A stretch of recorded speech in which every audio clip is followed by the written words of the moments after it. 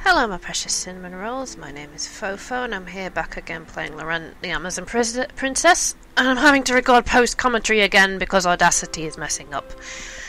It didn't save my recording again. So what I'd basically done, I'd done some grinding, which got my fame up to 48, which gave me a discount from the shop, so I can sell a bunch of stuff and buy new equipment.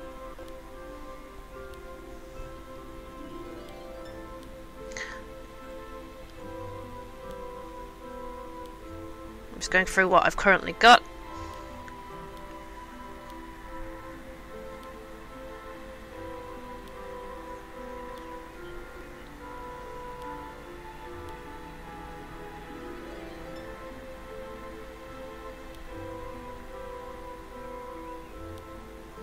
Those braces are meant for a mage, so they're not used to Eleanor. And we don't have Mirth in the party at the moment because she's doing a divination ritual thing. So Draco gets those braces. We also got a couple of quarterstaffs from fighting some necromancers while I was grinding, so he gets one of those. So get everybody up to level 5 except Mirth, who wasn't in the party.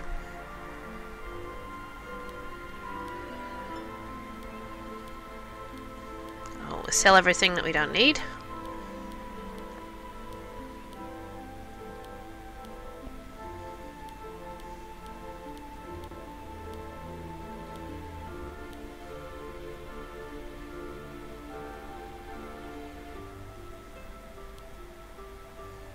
Most of this stuff is mostly useful to archers since it's the elven village, so we've got a new bow for Eleanor, the master's crossbow.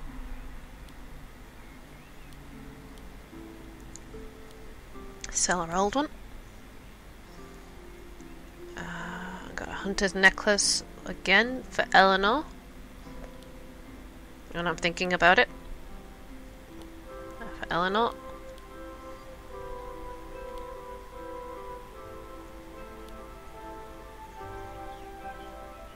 Got a vest for Draco. Some braces of the orcs for Loren.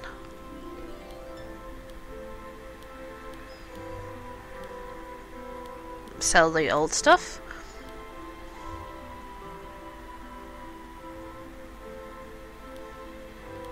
Weapons aren't that great, so...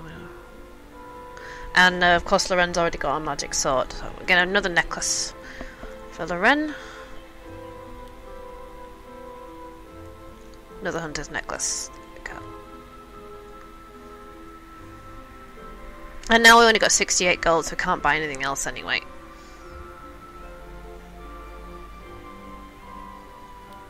I need to get a ring of speed, but out of gold.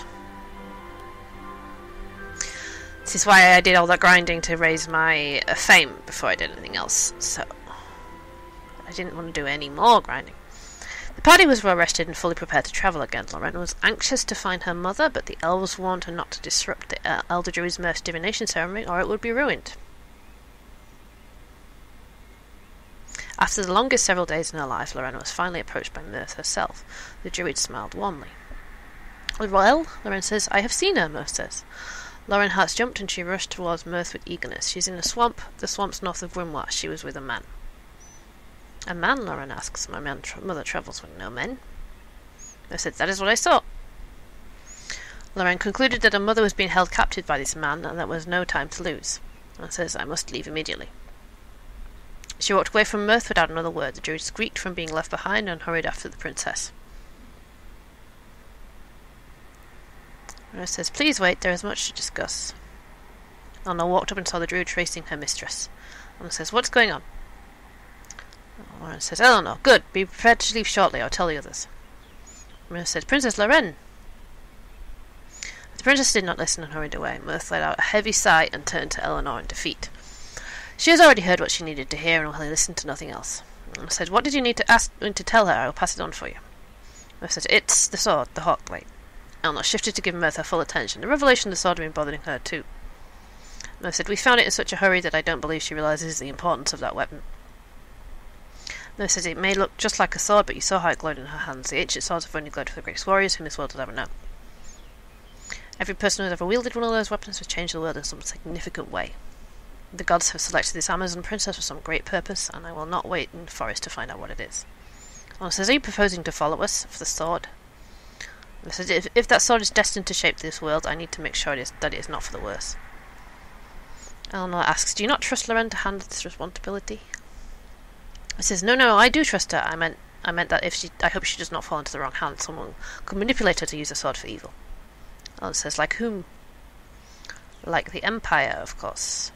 Eleanor asks, why would the Empire use the sword for evil? How do you even know that?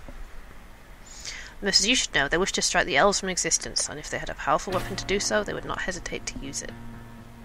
Just then an arrow shot through the air between Mirth and Eleanor, lodging in a nearby tree. They both shrieked as if they were under fire, but Eleanor managed to pull out a weapon and defend. Tis, bad girl.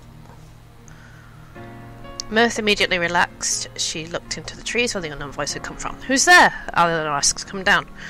Mirth says, Ray, you know visitors don't appreciate your random demonstrations of marksmanship. Eleanor says, marksmanship? He was trying to kill us. Ray says, rest assured if I wanted you dead, you'd be so. They still couldn't see what he was teasing them, but Mirth seemed to know him well. Mirth says, do not mind him. Ray says, no, don't mind the questionable elf on the trees with a loaded crossbow and a remarkable shot. Mirth says, Ray. The hidden elves' laughter fell down on them and stopped. They searched the canopy for any sign of him. It grew tense the longer they heard and saw nothing, not a rustle of a branch or even a movement of a leaf. And then suddenly there was rustling from the tree directly above them, and green-clad elf jumped down, grinning deviously. Surprise? Mirth watched his arm with her staff. How many times have I told you not to do that? It gives me a headache. Now apologise.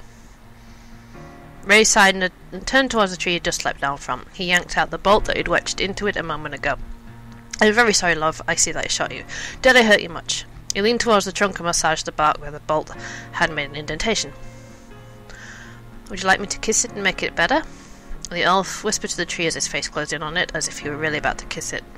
Mirth said, the forest is laughing at you now. Ray looked over at Eleanor abruptly, and her skin rippled mysteriously. Okay. He gave the tree trunk a quick peck of his lips and smiled. Mirth says, you're very sweet. Ray says, that's what they all say. Mirth pulled him away from petting the tree, and he laughed. Eleanor couldn't help but get the impression they were very intimate with each other. For some reason, Eleanor felt a pang of envy from seeing how the elf smiled at Mirth. Mirth says, why are you here? Ray says, you owe me a new target. Mirth says, why? Ray says, you know why. Mirth frowned from being forced to recall what happened in the desert. I'm sorry it took Messip from you, but there was an urgent piece of business that required him out of the picture. Yes, we all heard what you told the elders. Ray stepped close to Mirth and spoke directly into her ear. But we both know he's not really out of the picture, don't we? I says, how did you? Ray says, you think I don't know absolutely everything about my target? What kind of assassin do you take me for? I says, do not tell anyone, Ray, I'm begging you. You know I wouldn't, if I don't have to. Though it would be awful if everyone were to know that the Elder Druid is protecting the Dark Elves' rogue leader. Eleanor says, you don't understand. Eleanor pulled Ray's attention away from Mirth. He took a step towards her in the clearing. Ray, it's about time I asked, just who are you? So Loren says, Eleanor, we're leaving. Eleanor jumped to the sound of her name. Loren and the rest of the party were standing by, waving her to join them. Eleanor says, I'm sorry, but it's time to leave. Will you be joining the Druid, Mirth? Ray says, hold on, you're leaving? You just got back. Mirth says, this is a very important matter that means peace or war in the world. I must follow Princess Loren of the Amazons if I wish to really protect the forest. It says, you're sick for months, disappear into the night, steal my prey, and now you're leaving and taking this lovely elf with you on top of all that.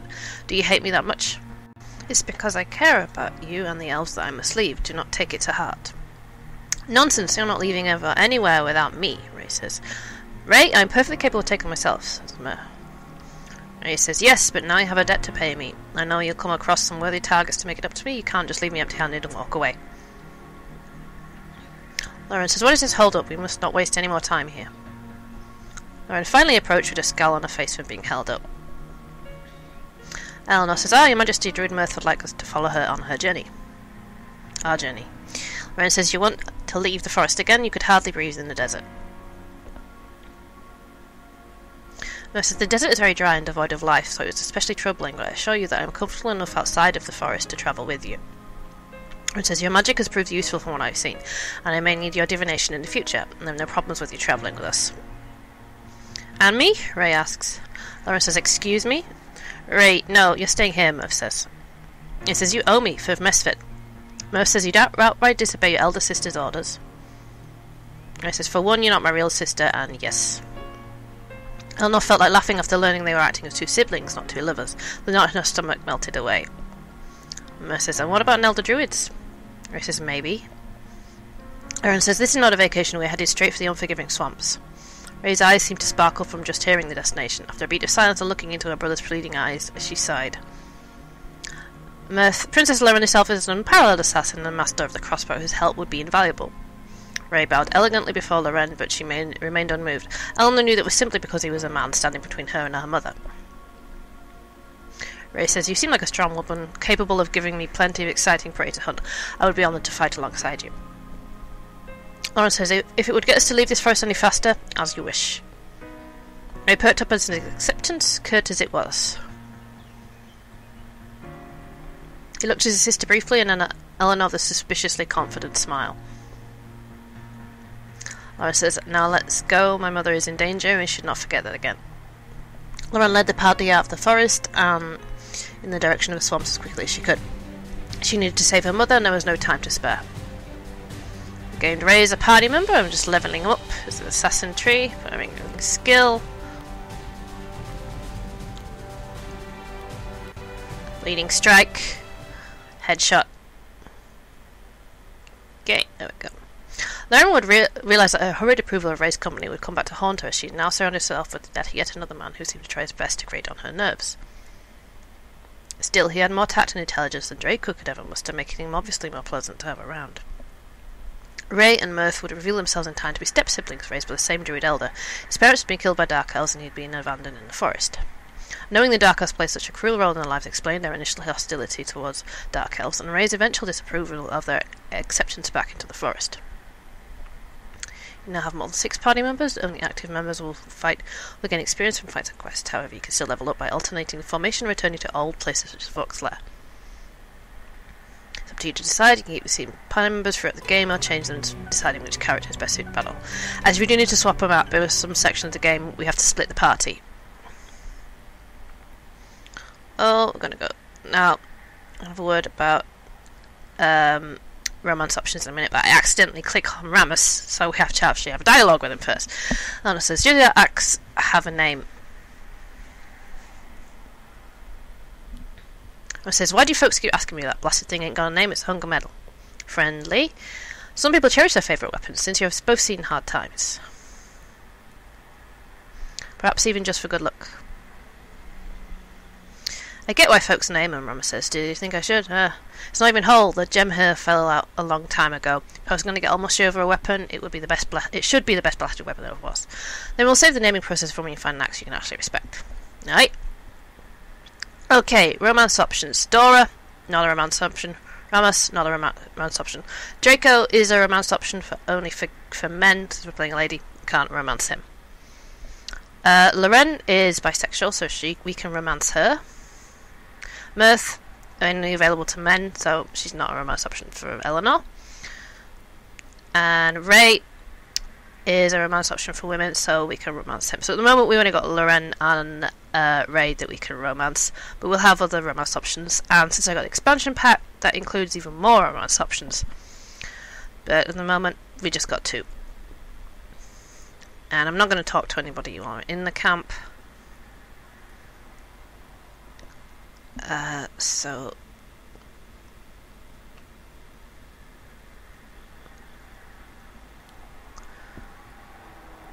I can't even remember what I was doing now. There we go. Inventory, nothing to put in his inventory, but we had a staff to put in most inventory. There we go.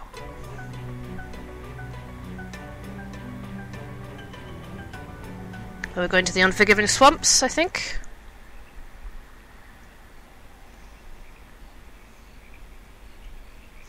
Water, mud, slime, fog. This swamp has it all.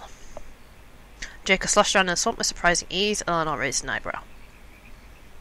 Jacob says, what? Eleanor says, do you enjoy the swamps? Jacob says, didn't you ever make mud pies when you were a kid? Eleanor says, let's just say not exactly. Merv says, careful, I sense lizardmen nearby. Eleanor says, lizardmen? It says they're capable of regenerating lost limbs, so they will be difficult to kill. It says here they are, get ready to fight. Alright, we need to level up Mirth because everybody else is level 5 and she's only level 4. And I want 2 of every class, so I'm going to take out Dora. So we got 2 mages, 2 thieves, and 2 warriors at the moment.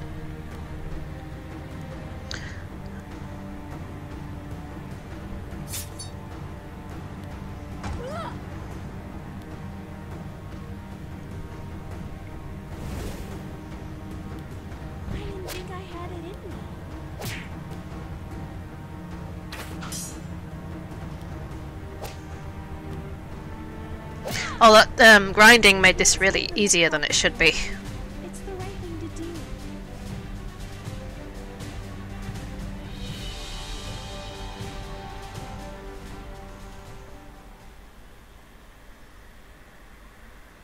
Merv says, should we fall back to camp and get better equipment? Merv says, agreed, but we must not delay much longer. Although we didn't need to do that, because we're fine. Their journey through the unforgiving swamps has been a perilous one. The monsters that lurked in its outskirts made them fear what it would hold in its depths. Merv suffered some depression from leaving the forest, but had otherwise been true to her word that she was perfectly capable of travelling with the princess.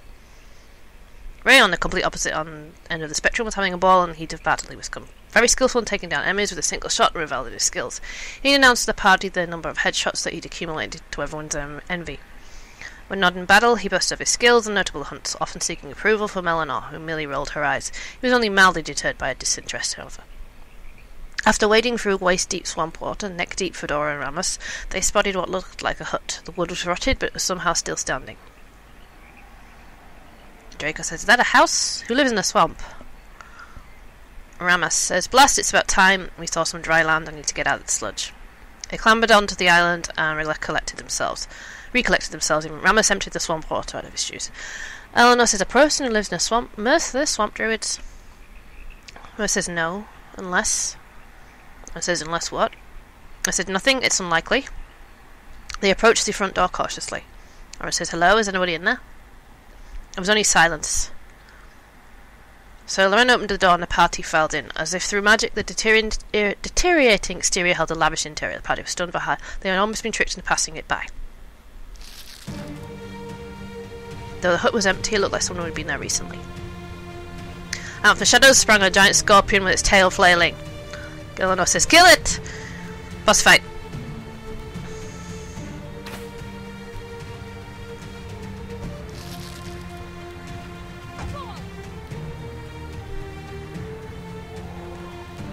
It's not difficult, so... weak to ice.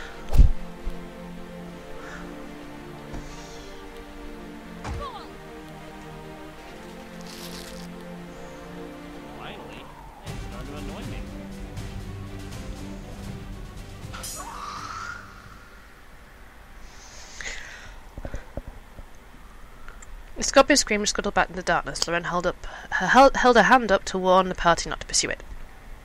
The creature's whimpering morphed into sounds that Hugh would make. Merv says, I cannot believe it. That scorpion was... A woman stepped out from the darkness, glaring at the party. It was clear from her condition that she was the scorpion whom they just fought. Loren brandished a sword to warn them not to try anything again. A shapeshifter. And into a scorpion. That was ugly and mean, Dora says. The shapeshifter says, they just misunderstood. Loren says, then why did you attack us? Shapeshifter said, because I would rather die than fall into the hands of the elves. They would seek to purify me and strip me of who I am. Merv says, the purification rituals are done for your own good. Dark magic is vile and dangerous and must be cured. Shapeshifter says, you wish to cure me? I am diseased. You have broken into my home. I'm not hurting anyone way out here, darling. Don't make me show you otherwise. Loren says, calm down. I have no allegiance to anyone who seeks to hurt you. I am Princess Loren of the Amazons. I am looking for my mother. Loren says, I know she was brought into this forest by a man, but I do not know where. Loren says, you are from here. Can't you help us? The dark wish twisted her mouth as she examined the party members one by one. She walked up in front of Loren and stared her dead in the eyes. Loren felt a deep shiver, but held her ground and did not waver. Loren says, what are you doing? An aura that started to appear quickly faded away. Shapeshifter says, you are not lying. Loren says, of course I am not. Did you just use your magic on me? Shapeshifter says, I had to make sure that you weren't lying, filth. It turns out you're not, so no harm done. And it says, don't ever use magic on me again or you'll find your head separated from your body. The Dark Witch blinked. Don't worry, that's usually how she befriends people, Draco says. And it says, wait, you can read people's minds? The shapeshifter says, the perks of using so-called dark magic. Ray says, I would say death is pretty dark, wouldn't you? The shapeshifter says, death is just another stage of being. So many people flee from it as if it was a bad thing. Being dead can be quite fun, actually. She waved her hand and the skeleton of a jackalope on her table started to move. It hopped off the furniture and ran around on the floor. Dora and Draco screeched when it hopped around their feet. Rama says, the dead should rest, not dance a merry jig whenever you want. The skeleton suddenly stopped with a quick hand gesture from the shapeshifter. And it says, I have no opinions on your magic. I need only to save my mother. Can you help me find her? I would reward you handsomely. The shapeshifter says, keep your outside baubles. I don't need anything other than what I already have. Shapeshifter says, I'll help you find your mother, but only because I want my peace and quiet back. Too many people are walking around the swamps like they've been renamed the Forgiving Swamps of Roses. And it says, you'll help? Really? The shapeshifter says, yes, unlike filth, I don't lie for recreation. And says, what is your name, Dark Witch? We have not had a proper introduction. My name is Chambara, though I do consider a good fighter's standard greeting nowadays. I won't apologise for attacking you, since I'm usually the one being ambushed. She threw a dirty look of mirth who swallowed in fear. And says, very well, Chambara, you can help us navigate the terrain and look for tracks. Chambara says, I don't need to go anywhere. And says, but you said that you'd help. Chambara says, I can and I will, but let me complete my thought, if you don't mind. Outsiders. Loren says, how will you help us then? Chambara says, I have a potion that can tell me where anyone is in the swamps very accurately. Eleanor says, it's like druid mirth divination. Chambara says, no, not like a druid. Frog got some divination. I have omniscience. I don't just see things, I know things. Much better, I assure you. Mirth blushed, but held her tongue. Loren says, great, perform your ritual, make your potion, whatever you need to do, do it. Chambara says, not so fast, I need the proper ingredients first. I don't just stock up on useless potions, hoping for strangers to stumble through my door looking for their lost mothers. Loren says, of course, this couldn't be easy. Loren says, fine, what do you need? Chambara says, I need the tooth of the lizard man, it's the most potent for what I require. Rama says, we have plenty of those just lodged in our armour already. Chambara says, not just any lizardman's tooth, let me finish. It must be from a large dominant lizard, the cream of the crop. He's fed the most and is the strongest, and so on and so forth. In short, only a lizardman king will do, and he never leave the tribal grounds of the temple of Shizu live nearby. That will not be a problem, Rama says, we will return shortly with your tooth. Chambara says, get out already. So, before we go any further, Chambara is also a love interest. We can recruit her later, and she's bisexual. She's a part of the expansion pack. So, that's the end of this episode. Hi, this is Phoephoe. Thanks for watching this video. If you liked it, please leave a like, comment, and if you really liked it, please subscribe.